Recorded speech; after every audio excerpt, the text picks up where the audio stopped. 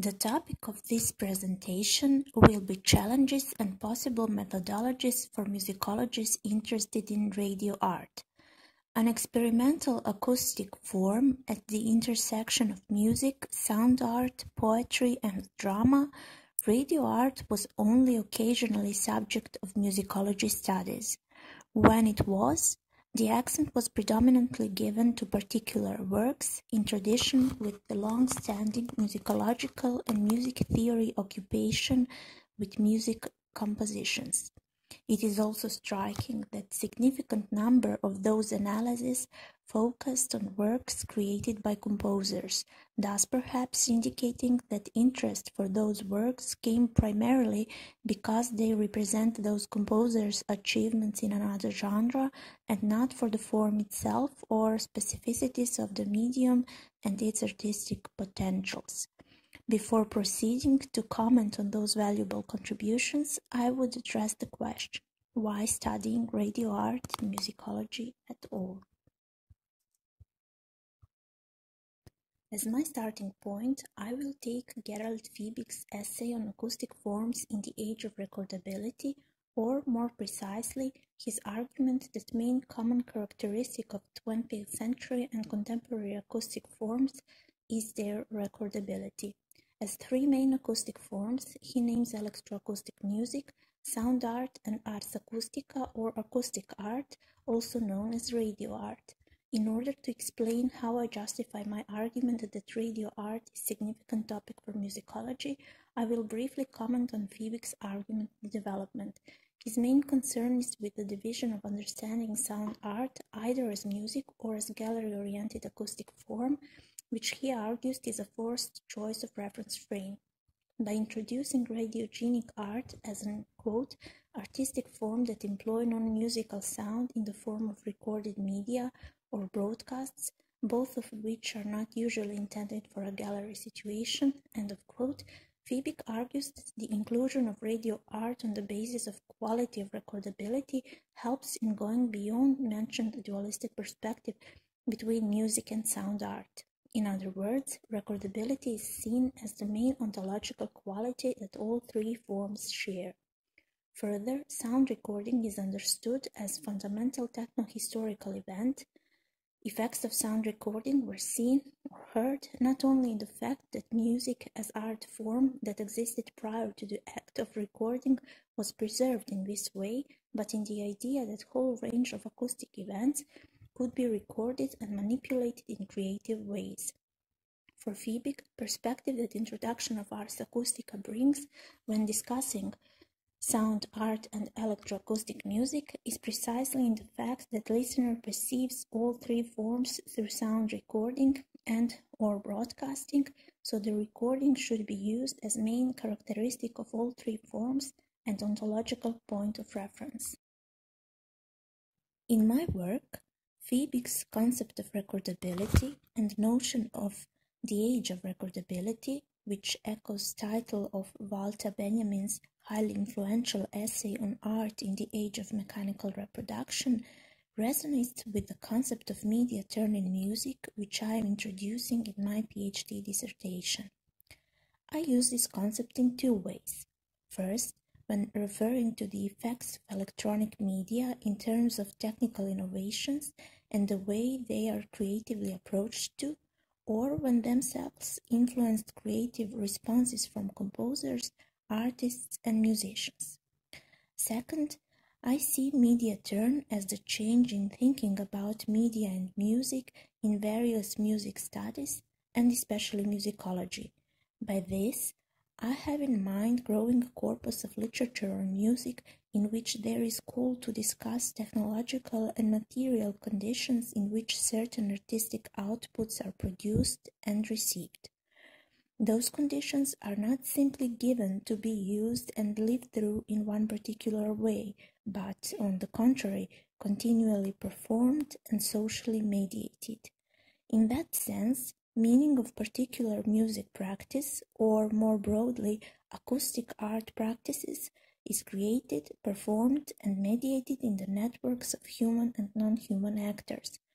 Thus, in order to understand these complex processes, Musicologists interested in more detailed historical account on various acoustic forms created in the wake of media turn or in the age of recordability has to employ more detailed analysis than the one concerned predominantly with the concept of work.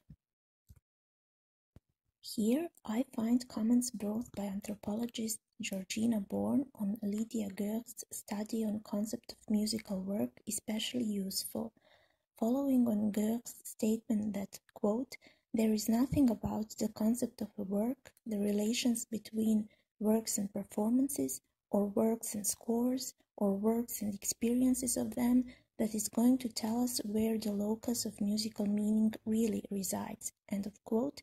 Born comments that Goer, quote, seems to recognize that there is no single privileged location of musical meaning, but that it may be distributed across and configured by the relations between its several mediations, end of quote.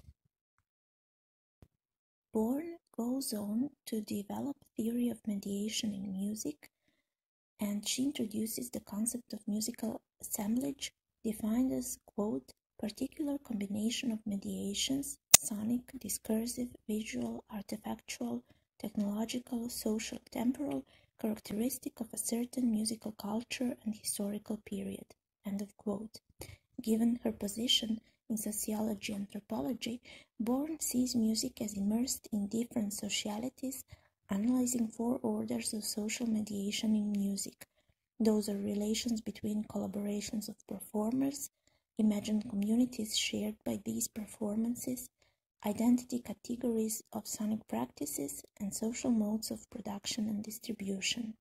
This complex web of social modalities could be grasped through theories of mediations, one of them being actor network theory. I will focus on Benjamin Pickett's introduction of actor network theory in musicology. Pickett develops arguments for actor network theory implementation, especially in relation to historical musicology, as opposed to ethnomusicology, where its employment might be more obvious given to the common aspect of ethnography. On the other hand, Pickett draws many of his examples from experimental music, thus making them close to experimental radio art that is interesting to me. Finally, he studies detailed account on the ways in which actor network theory as methodology of tracing actors and their associations could be used when trying to explain variety of music historical situations. The goal of introducing actor network theory is to provide, quote, empirically justified description of historical events, one that highlights the controversies, trials, and contingencies of truth, instead of reporting it as coherent, self-evident, and available for discovery, end of quote. While, due to the limited time span of presentation, I could not provide more details on Pickett's essay, I will point that he emphasizes four methodological principles and three themes of interest to the history of music. Methodological principles are those of agency, action, ontology, and performance, while three concerns of music historical interest are influence, genre, and context. Trying to sum up main characteristics of this methodology, I would say that the goal of the researcher is to trace human and non-human actors that have agency, meaning those whose actions or circulation, if we are talking about object for example, or the way in which they interacted, resulted in noticeable difference. What is actor is not decided in advance, but traced empirically through archive materials, historical facts, testimonials of the actors themselves and their narratives, material history, etc. Being focused on action means being focused on series of mediations and movements between actors as opposed to emphasis on fixed entities. Ontology in actor network theory is concerned with the ways in which networks of actors constitute reality, with the main idea that, quote, being means being related in the world, end of quote. Finally, principle of performance takes into account those elements of music practice that are not reducible to discourses, but are nevertheless constitutive in the practice as a whole. Of the three music historical concerns that Pickett is listing, genre is at the moment of the most interest to my discussion. Genre is understood as, quote, unstable collection of related entities, end of quote. They are seen as fluid groupings and as, quote, assemblages that link together a variety of material, institutional, social, and symbolic resources, end of quote. They are comprised from human actors, technologies, architectures, but also of, quote, elements such as expectations, behaviors, and competences for listeners, or certain gestures and modes of bodily comportment that are readable for competent participants in a genre. End of quote. Having this fluid and hybrid reality of genre in sight, researchers drawing her methodology from actor network theory has more chances to grasp genre in its flux of associations and mediations, instead as a stable, coherent entity given readily for interpretation when rallying on actor network theory's sensitivity to relations and microhistories. While approaching any musical assemblage would suggest tracing not only human actors, but also technologies, institutions, discourses, and sonic practices, it seems that in the case of acoustic forms in the age of recordability, this approach is particularly potent because of the inherent complexities of webs that those practices are entangled with. Thus, my stance is that in approaching radio art as acoustic form, more detailed historical account on the emergence of such an experimental aesthetics would be provided if researcher focuses not only on the work as an entity, but instead traces associations between various actors, their dynamics, decisions that led to particular sonic results, technological frames in relation to which artists made creative choices, institutional politics, international festivals as gathering points of practitioners in the same field, and their local radio stations. On the other hand, because of such a strong network of entanglements and consequently many layers of meaning that could be grasped from it, radio art is a rich field for transdisciplinary studies.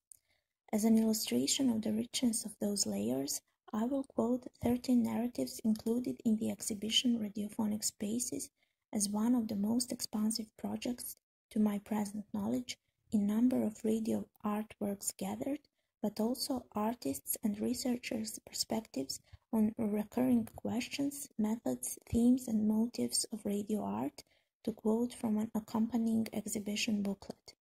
Those narratives refer to storage media, radio as medium of self-reflection, silence as key moment in radio broadcast, archives, composers' relations to radio, practices of remixes and remakes, thematization of subconsciousness, question on specific radio form, mobility of the radio, expansion of radio through spaces and places, integration of original sounds, radio plays as reaction to the many problems of humankind, and finally, to experimental broadcasting sound laboratories.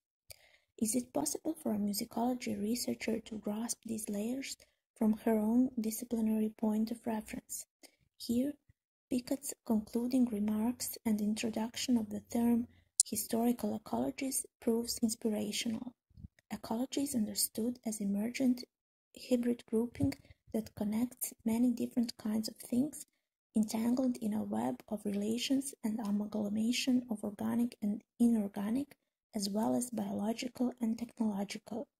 Although music is not in the focus of this ecology, it is noted that music here returns as music itself, but with a twist, since its own agency is distinct, although entangled with other elements. That actor network theory or theories of mediation offer greater possibilities to understand emergence of experimental radio art, I am not suggesting that prior theoretical contributions were lacking in any sense. On the contrary, I would say that researchers working with actor network theory could build up on already existing theoretical work. On the slide, there is a list of musicological contributions, musicological in terms of being written by or supervised by musicologists or published in musicological publications. As noted at the beginning of this presentation, most of the papers suggest authors' concern for the particular radio art works, and in most cases, those are the works by composers, as opposed to works by authors coming from other arts or disciplines. There are two ways in which these prior contributions add to the knowledge necessary for further inquiries. First is that in some of cited papers, notably those by Kotevska and Čirić, there is already contribution in what we could, with knowing actor network theory, recognize as drawing the network of associations. In other words, researchers already found it necessary to list many of associations needed for emergence of radio art, yet focus was again shifted to particular works. However, in actor network theory, this knowledge accumulated from close readings of the chosen compositions could be used as music has its own agency and, quote, its power is inseparable from other agencies because it arrives in a tangle, end of quote. What is then the specific difference that actor network theory brings into existing body of knowledge rather than more detailed historical and social analysis? According to Pickett, it is a more nuanced and fresh way to study groupings, the role of non-humans in creation of those groupings, and indeterminate shapes emerging as a result. In other words, more layers are added to the analysis when distinct role of technologies and media as some forms of non-human actors is recognized, and with indeterminate shapes, there is more emphasis on empirical research as well as heightened awareness of what else could emerge as actor with agency in the research process. Since, as noted before, it is important not to determine actors in advance. This approach also proves sensitive to the perspectives of actors themselves and their own narratives. While I have mostly referred to music in this section, following Pickett's account, I would stress that all that is said works with radio art and acoustic forms in general too, having in mind that in radio art music is one of recorded acoustic events, this entanglement becomes more complex. Thus, music in its traditional sense, as one of many acoustic elements used in the compositions, and relations between those elements could be one point of interest, but even more so, acoustic forms that emerge as a result of media turn, which share the ontological quality of recordability, are in some ways more obviously immersed in webs of humans and non-humans, which in concrete examples shows other complexities of actors' relations. Thus, in many layers that radio art has, as mentioned in relation to radiophonic spaces, musicologists interested in acoustic forms after media turn could engage methodologies offered by actor network theory in order to grasp many of the associations and relations indicated by those layers. I found many of the benefits of this actor network theory's sensitivity to microhistories in my own research of emergence of radio art in Belgrade. Information gathered for the research comes from press clipping and other documents found in the Radio Belgrade archive, sleeves of the original tapes, programs of the festivals, scores, if existing, and other. Most importantly, it comes from the interviews with key actors on the topics related to their approach to radio art, processes of creating in specific conditions of studio and with collaborators, on authorship and others. While archive research and interviews as material gathering methods are not new in musicology, I would suggest that focus shift from work to relations between actors and the idea of letting the actors present their narratives in more detail add to the more accurate historical account. Relations between actors included various human actors, from authors, technicians, editors, performers, but also roles of the technology used and the institutional frame in which those actors coexisted. In addition to actors I knew had agency in particular case, such as influential authors as Vladan Radovanović, Arsenije Jovanović, and Ivana Stefanović, initiator of the show Đorđe Malavrazić, sound designer Zoran Jerković, to name the few. Neda De Polo and Pavle Stefanović also proved to be significant actors who more or less directly influenced the intellectual atmosphere in which this experimental practice emerged, or their role was crucial in organizational matters. Similar was with the role of executives who did not engage in creative matters, but who had understanding to support creative endeavors. Also, certain fractions that actors reported on founding the show and later in collaborative work helped clarify the historical conditions without giving way to thinking about context in some abstract manner. Detailed interviews with actors about ways in which they approached technologies and collaborative practice serve the same purpose. In regard to the question of genre, interviews, especially with the first editor of the show, Ivana Stefanović, put some light on the ways in which other works, not only those produced in Radio Belgrade, were chosen for broadcasting, and thus how the overall body of broadcasted works represented specific modernist aesthetics, although compositions and shows varied between themselves greatly. However, practice of doing interviews with actors also proved to be challenging in one particular sense that Pickett also mentions, and that is the prior context in which my research position was formed, and especially in regards to the type of information that I was set to gather. It demanded certain kind of flexibility to give precedence to the actor's own perspectives and the way this influenced the theoretical narrative. This was especially true when the idea of authorship was in question, since all of my informants were distinct author figures and this position was very important to them.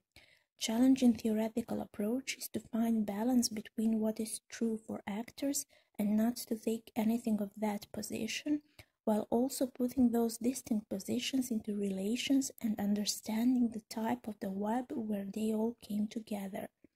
On another hand, informants do not have all the particulars of the complete context in which their work was carried on, or better said, their insights are limited by their personal experiences or by their theoretical preferences. So this is the part filled with theoretical input from the researcher. Finding the right balance between respecting distinct actors' voices and researchers' own theoretical and empirical insight is the first challenge in this approach. The same is true for the relations between human and non-human actors. Since the discourse of non-human role in creative and cultural practice only recently emerged as a theoretical idea, many of the actors simply did not think of the technology in those terms, and only after concrete questions did they provide narratives on this topic. However, this did not take anything from the narrative on this type of relations, but provided much needed actors' perspective on how exactly aware of and influenced by technology they were, account which keeps researcher from taking rushed observations. In taking Actor Network's approach to Radio Belgrade's experimental practice, the goal was to form the narrative that would explain the microhistory of radio art in Belgrade not only by taking the social and artistic context in the broad sense, but actual particular motivations and decisions of main actors, as well as material and technical conditions that led to the production as it is known today. I believe that fresh insights brought to historical musicology by Actor Network theory, as well as the attitude that all acoustic practices sharing the quality of recordability are in fact musicological field of interest, could provide us with more detailed narrative on specific music and media practice such as radio art, narrative that hold testimonials of those who were actually practitioners of this art in high regard.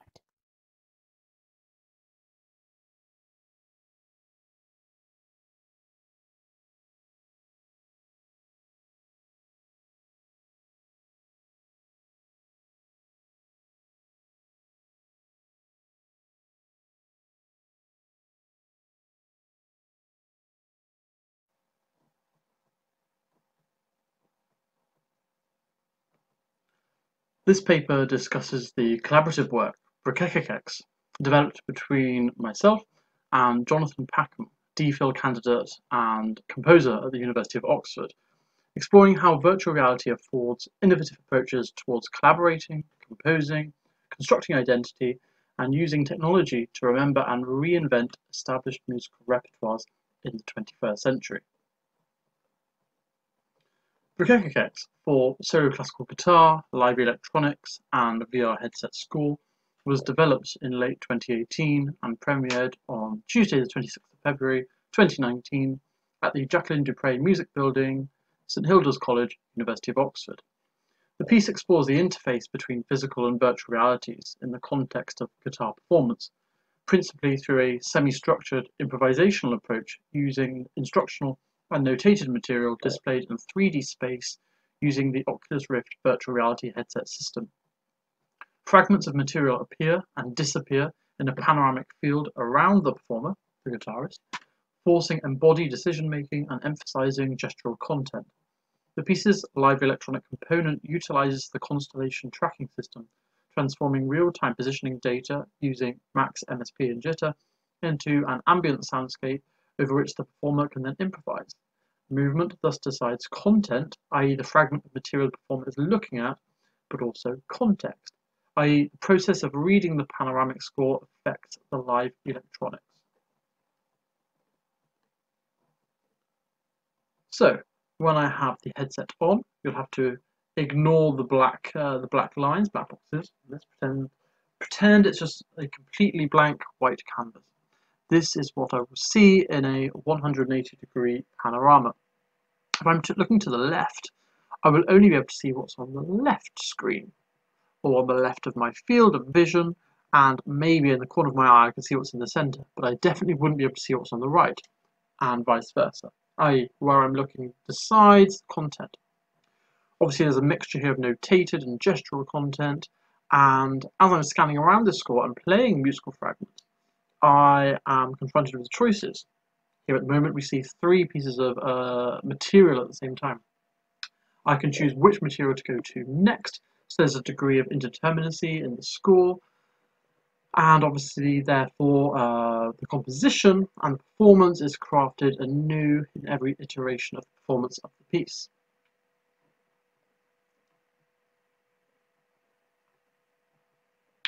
The composition was developed collaboratively through in-person and online composition and workshop, with Packham later creating a 3D score and electronic patches in the studio. Here is a screenshot of one of our early conversations via Facebook Messenger. As you'll be able to see, this shines light on the nature of collaboration as an often a very low-key and organic process. The piece loosely borrows material from John Dowland's Frog Galliard, and the Aristophanic title is a nod to the subtle riveting in the live electronics part. We settled on Dowland's Frog Galliard because of my familiarity with the piece, its simple melody and structure, and its strong harmonic identity. Dowland is the earliest composer within my repertoire for solo classical guitar, whilst Brkekekeks is the most recently composed piece. So here is a recording of the opening of Dowland's Frog Galliard.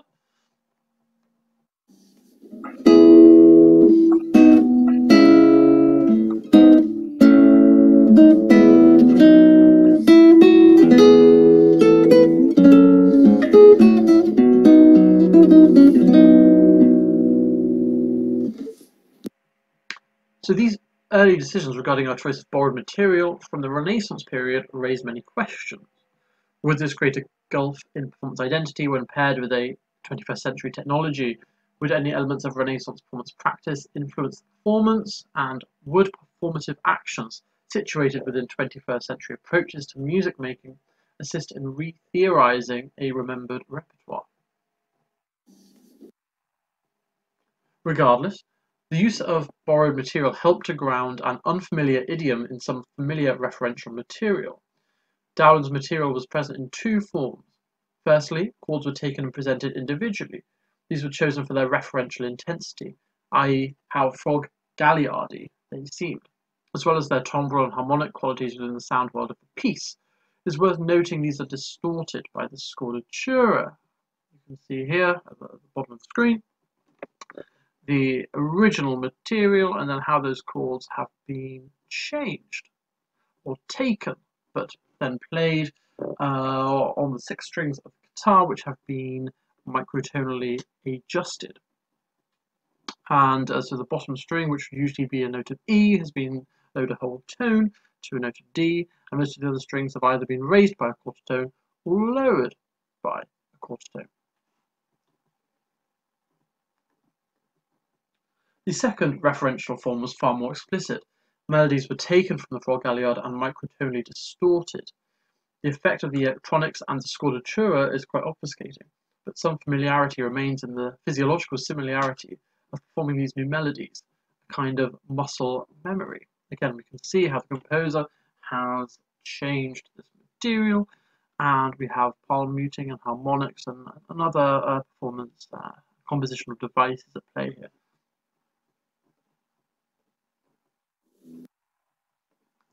As explored, our compositional approaches reflected an attempt to make my performance experience more comfortable.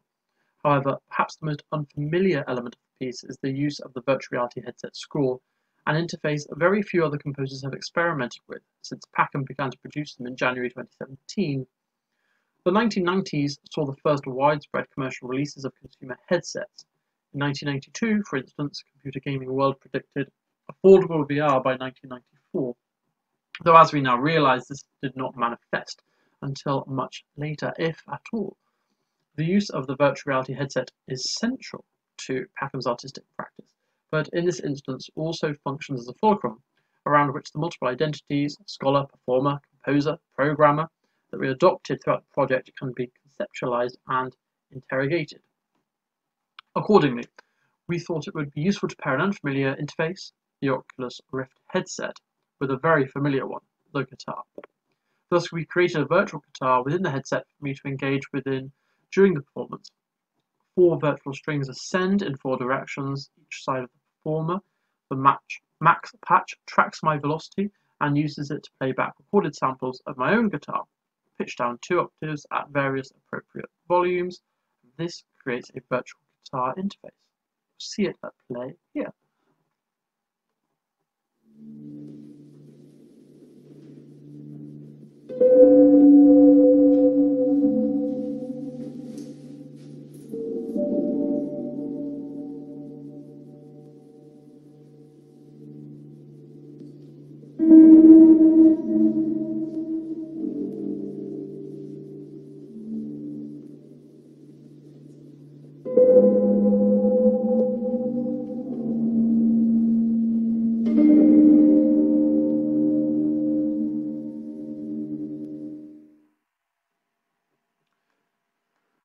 Great, so just a further explanation here. At the front, we will see 2 sensors, and these are tracking my headset.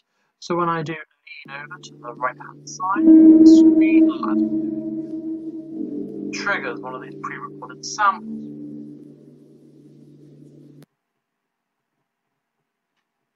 Though playing the guitar with your head is not perhaps traditional, there is a physiological link between interaction with the instrument and interaction with the electronics in the notion of the pluck. And I hope that this creates a modicum of familiarity within a deeply unfamiliar environment. The performance of Brickekex is an exploration of the interface between physical and virtual realities. The piece develops Berkowitz's principles of virtual space and form and explores virtual environments as dynamic platforms for remembering and reinventing repertoires of the past. These innovative methods also present new challenges and performance for guitar performance. For example, whilst wearing the headset, the guitarist is unable to see the fretboard. Thus, a process of shadowing along the neck of the guitar whilst counting is necessary in order to locate the necessary frets. In order to understand this piece as unfamiliar territory, it is useful to examine the repertoire that made up my live performances before this collaboration. Prior to the premiere on 26th of February 2019, only 4.3% of my repertoire used electronics, fixed or live, or other comparable technologies. Only 15.9% of the selected repertoire featured on my personal website was drawn from the 21st century. Accordingly, one might understand this collaboration as a widening of my generic experience and an evolution of my performance identity. Within the Western classical tradition, it has often been necessary for performers to cultivate individual styles which differentiate them from others, an invariable prerequisite for critical acclaim. For example, for Glenn Gould, it was his eccentricism; for Jacqueline Dupre, her on-stage extroversion; and for Dietrich Fischer-Dieskau, it was establishing a style of interpretation that focused on aligning the poetry to an extraordinary control of timbre, tone, and colour. During the 20th century, the classical guitar world was polarised by two hugely influential and respected musicians whose performance styles were diametrically opposed, virtuosos John Williams and Julian Bream. Furthermore, as Minet Duantan-Dac observes, more recently, the sustainability of the profession itself has become an issue of concern as audience numbers for classical music continue to shrink within an ever-diversifying multiplicity of musical genres and practices. In no other period have musicians seeking to establish themselves faced such a variety of challenges and pressures. Overcoming these will no doubt require new institutional, pedagogical, and even individual visions and approaches. I'm sure this constitutes one of those individual visions and approaches here. Thus, my modus operandi before Brick was to cultivate concert performances which conformed to many enduring customs of the Western classical tradition. The metaphorical comfort blanket of these customs was not totally present when collaborating at the premiere of this project. This is a direct result of musicians being willing to challenge their performance identities. In Brick, technology functions as a fulcrum around which we can play composer, designer, improviser, programmer, and researcher in myriad hybridized and simultaneous configurations. To borrow a phrase from Karen A. Frank, these identities are consistently recombined conceptually and experientially. So they're on the left there. Conventions which I would conform to before, dressing in black and conservatively during this festival. Those kind of divides were torn down. People were, and the audience members were encouraged to interact with some of the installations on the night of the premiere. Before I would commit pieces to memory, obviously that is impossible in this indeterminate piece, I usually also mediate my performances in real time due to the omnidirectional feedback loop between audience and performer, mostly in non-verbal ways, eye contact with the audience.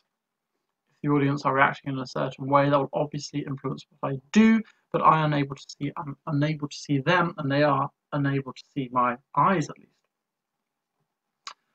Often performances would end with a customary bow. In this performance, it ended with a warm embrace. The full video of this premiere performance is available on YouTube. And whereas a usual performance climate would be of quite an intense focus, there is still quite and even more intense focus in this piece, but that is situated within a casual aesthetic.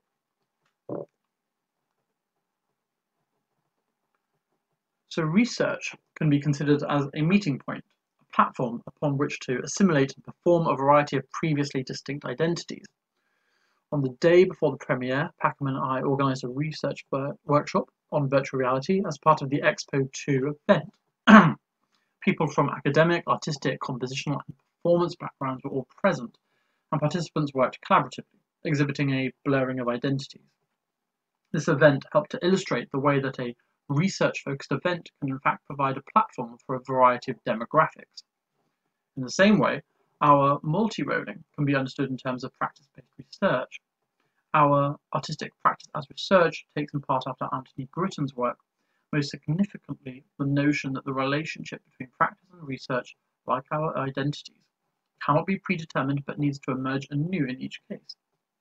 In his words, too closely and tightly determined a relationship between practice and research might not necessarily be conducive to great artistic work.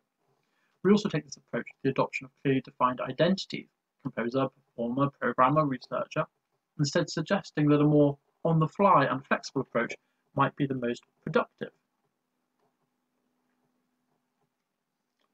In When I Enter Virtual Reality, What Body Will I Leave Behind? Karen A. Frank suggests that virtual worlds offer immense opportunities for testing and blurring boundaries. In an immediate sense, the virtual worlds of the headset are malleable environments in which biological restrictions, creations, forms, memories, relationships, musicology, the laws of physics, and, in the case of multi-user experiences, even codes of social conduct are subject to change. This pliable platform affords increased flexibility on both the user's identity and their sense of being in the real world.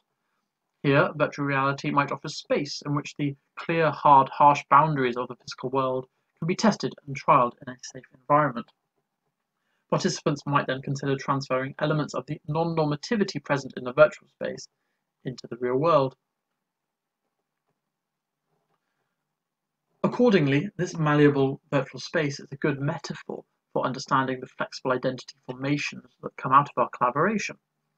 Rather than set up new or different boundaries, our understanding of the classical musician in the 21st century is couched in processes of connecting, encouraging, hybridizing, and merging an endless array of possibilities to be imagined and created, rather than individual roles fenced off with terminology. Like Frank, we privilege the creation of ways of being and relating that are true alternatives to those current in the physical world and in our present culture. Specific elements of this collaboration also demonstrate the malleability of our identities, the openness and structural flexibility of the score, as well as the use of gestural and embodied decision-making processes within X, afford the performer an authorial or compositional hand during the realization of the piece that goes above and beyond the role of a performer of more traditional paper-based scores, allowing a reinvention of the original composition in real time. Similarly, the gestural nature of much of the material, as well as the virtual instrument, force the recomposer, Packham, to adopt the mindset of both the original composer and the contemporary performer, particularly the physicality of performance during the process of recreation. To what extent can Packham be regarded as the sole composer? To what extent can I be labelled as the piece's sole performer? It is important to not consider these roles as binary identities, but instead theorize them along a continuum. To pigeonhole Packham as a composer would play down the performative nature of the real-time electronics he controls during a performance of the piece. Lydia Gurr's argument that a musical work is not an object with a fixed definition, but rather a concept with both original and derivative uses, all of which are continually emerging, can be applied to our expanded identities within the conception, composition, and performance of X. Virtual reality augments our agency and increases the ways in which a musical score may be remembered, re-theorized, recomposed, and performed in the 21st century. There are just some closing remarks here. I'd like to make the following statements. A performance of X is an exploration of the interface between physical and virtual realities. The piece develops Berkowitz's principles of virtual space and form and explores virtual environments as dynamic platforms for remembering and reinventing repertoires of the past. The appearance and disappearance of musical fragments in panoramic fields around performers forces embodied decision-making and emphasizes gestural content. Movement decides content, but also context.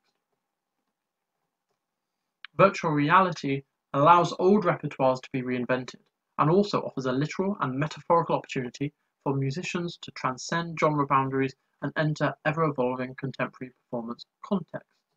Headsets function as fulcrums around which the multiple identities of composer, designer, historian, musicologist, and performer can be interrogated in myriad, hybridized, and simultaneous configurations, and consistently recombined conceptually and experientially. Finally, virtual worlds offer immense opportunities for testing and blurring boundaries. In an immediate sense, the virtual worlds of the headsets are malleable environments in which forms are not forgotten. Thank you for listening. I welcome any questions you may have.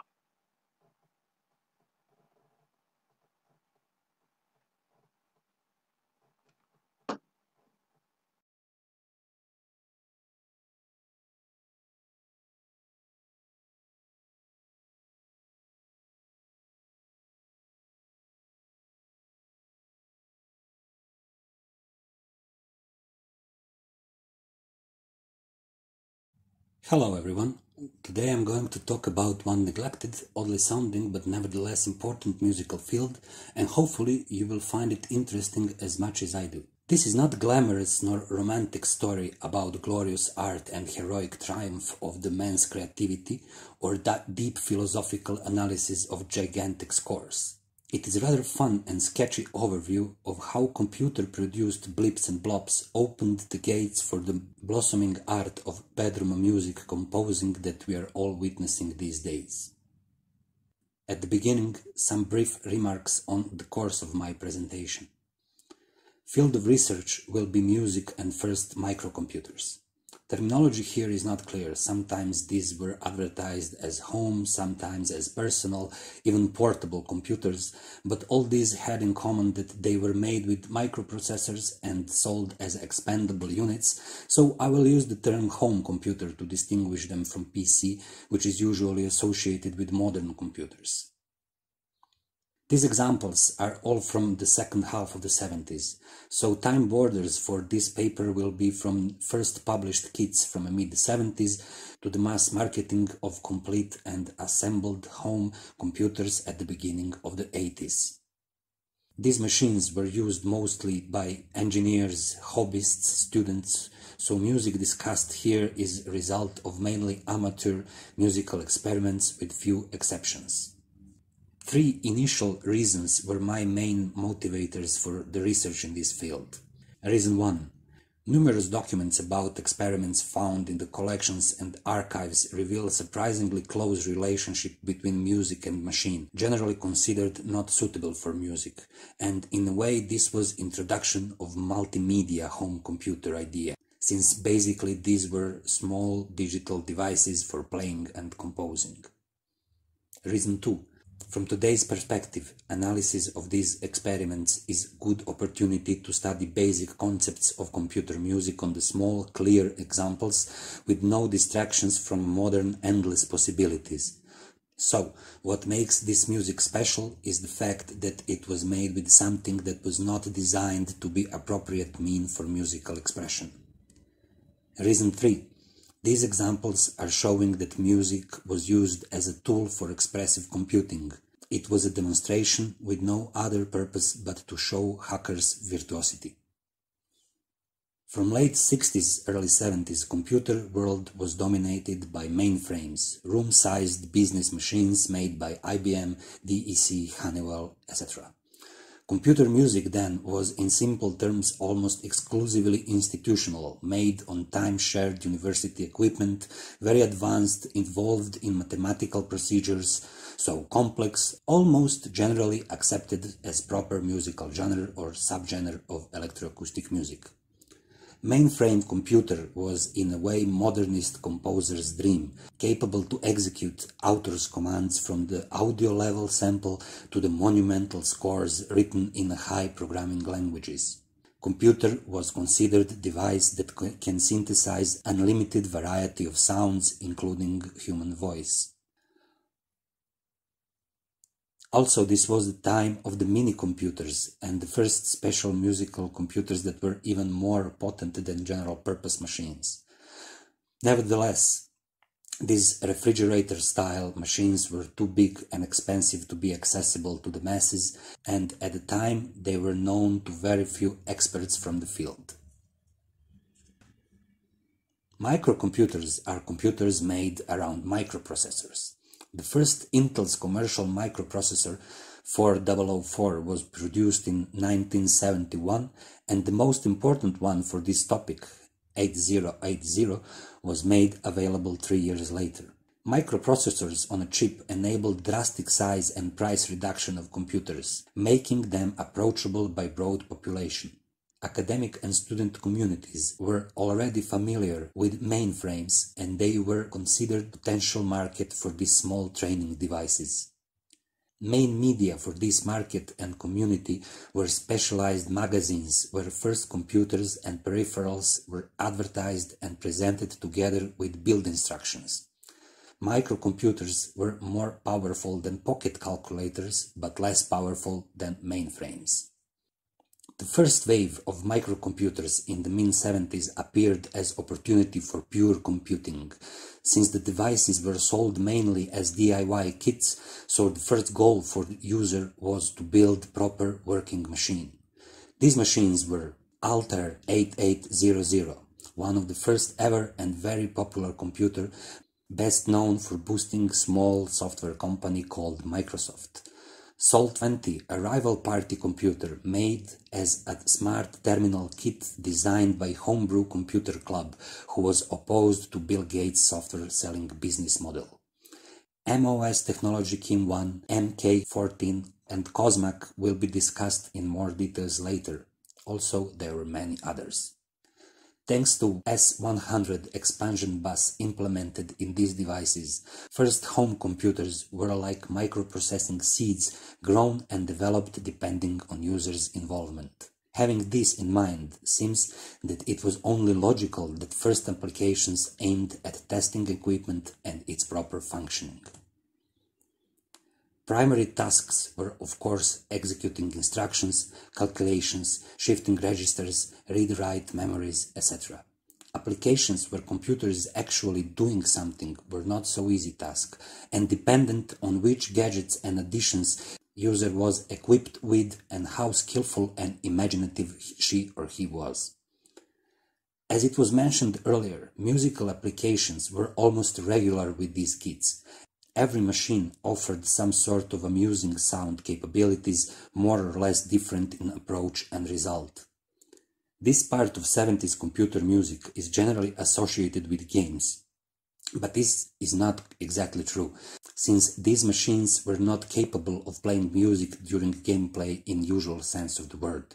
Games in those times demanded a lot of players' imagination, since they were text or number-based and terminal ASCII graphics was regarded luxurious. Nevertheless, musical applications were considered games and published in gaming books, so playing music is here used in a sense that computer music was something to play with rather than just to play as an instrument.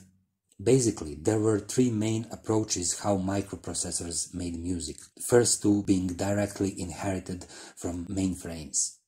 These are AM radio frequency synthesis, 4-loop or 1-bit DAC music made with switching one output pin from the microprocessor or by controlling external TTL devices with the same sound possibilities. These were simple logic chip circuits made to facilitate use of computer timers but resulting in similar characteristic square wave sound. And 3. Music synthesized directly by microprocessor and reproduced with usually 8-bit DAC or by controlling more complex external devices. AM frequency synthesis technique was originally invented by Peter Sampson at MIT with PDP series of mainframes mini computers and ported to Altair soon after its release. It uses computer as a radio frequency transmitter. One pin of the microprocessor is switched at radio broadcast frequency with one loop and with other two or more different audio range signals modulated with carrier frequency. Since there were a lot of wires in the computer, the receiver were just put near the case and tuned to proper station.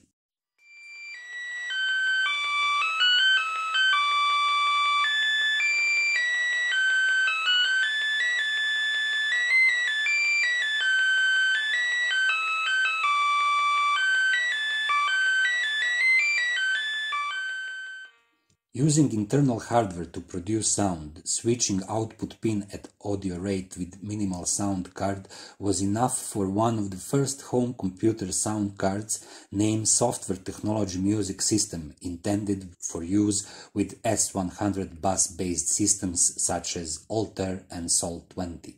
It was a little bit more elaborate 1-bit DAC with accompanying software capable of playing 3-voice polyphony. On the other hand, solid-state music system for S100 computers was more elaborate and professional product made for direct sound synthesis with 8-bit DAC and wide range of sampling theorem-based possibilities.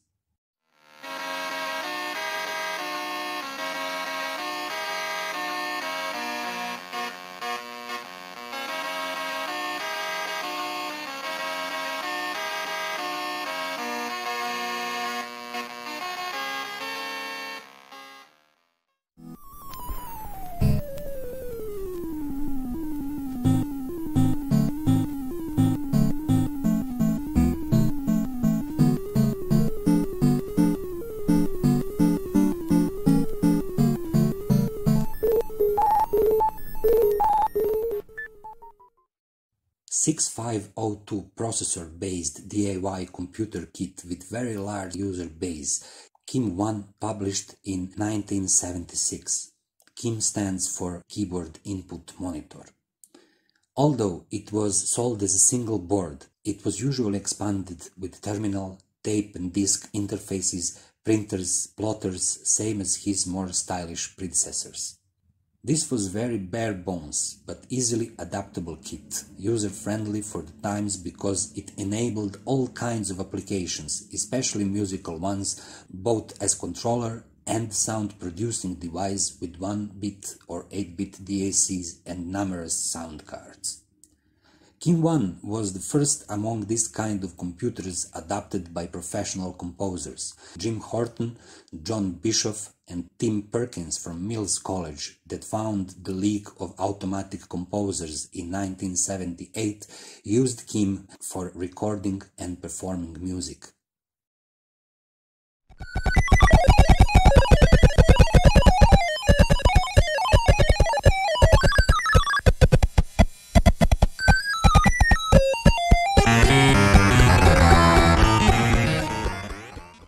Science of Cambridge MK14 was British rival to KIM-1 and as KIM very important as starting point of British home computer industry.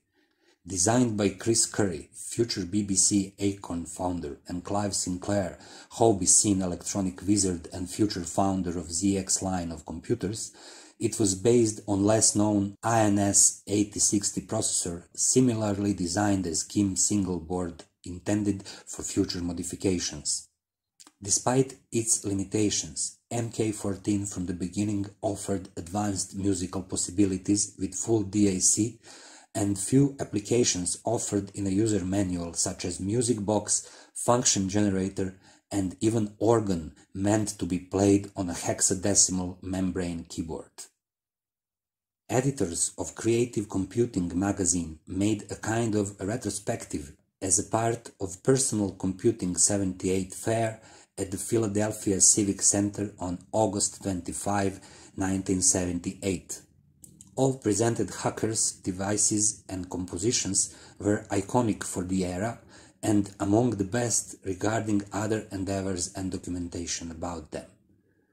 Vinyl record from the event was published by Creative Computing 1 year later and until today gained cult status among collectors as rare live recorded testimony of unique musical occasion. Concert was performance by 8 S100 based devices, playing popular and classical tunes in order to demonstrate their versatility and sound qualities on familiar sounding examples. One curiosity was appearance of RCA Cosmac VIP gaming computer, which had modular design with one of the first programmable sound generator-based sound cards, introducing early chiptune musical possibilities that will become standard equipment for home computers during 80s.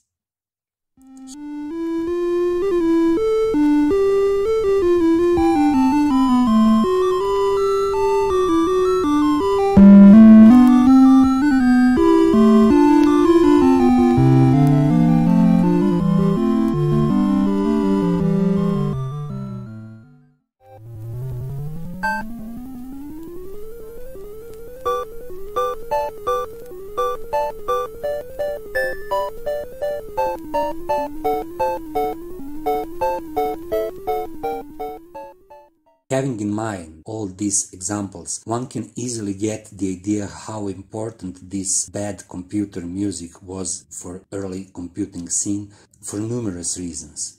Among others, some of the most prominent ones from today's perspective are usage of computers for fun and in unusual way, at the same time point where microcomputer music development should go.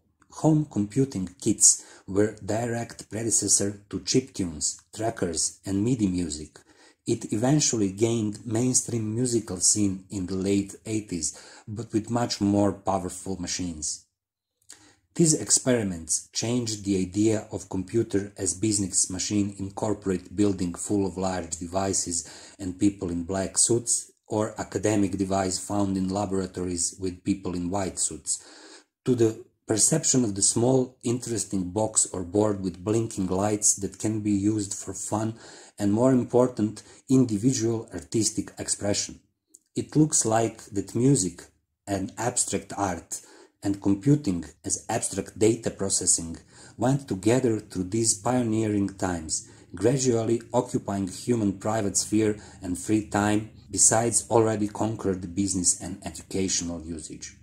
As we saw, whole scene of hackers turned into kitchen composers, making these musical boxes a proof of ingenuity and a huge step towards upcoming global computer revolution of the 80s.